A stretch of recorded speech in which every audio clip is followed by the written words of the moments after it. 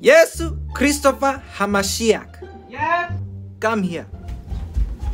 Yes. Where were you today? The temple. Why were you not in school? I was minding my father's business. You what?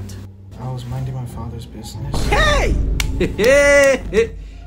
It's the audacity for me. So you skip school to go and mind your father's business. You know your cousin John, he was minding his father's business too. Now he's eating locusts. Is that what you want to be?